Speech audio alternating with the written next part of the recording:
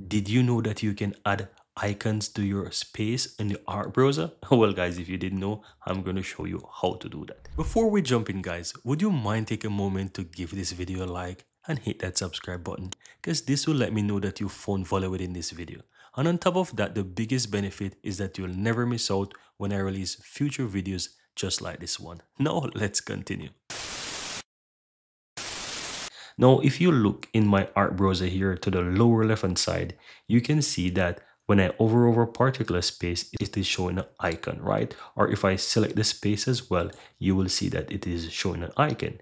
And this is how you can easily see if there's an icon assigned to the space. You can also view it as well by looking at the name of the space towards the upper left hand side as well. And as you can see here, this one also have an icon as well. If I switch to another one here, you can see that this one also have an icon.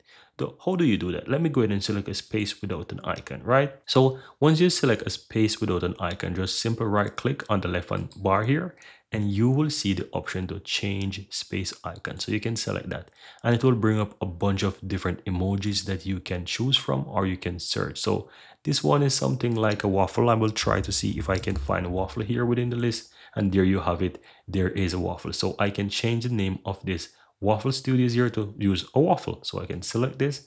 And once you choose it, that's all there is to it. Now, as you can see here, this space don't have an icon. And if you look to the lower left hand side as well, where those spaces are selected, you can see that it is showing the icon as well. And here you have it guys. I really hope you found value within this video. And if you do, don't forget to take a moment to give this video a like and hit that subscribe button so that you'll never miss out when I release future videos just like this one. Thank you guys for watching and see you next time.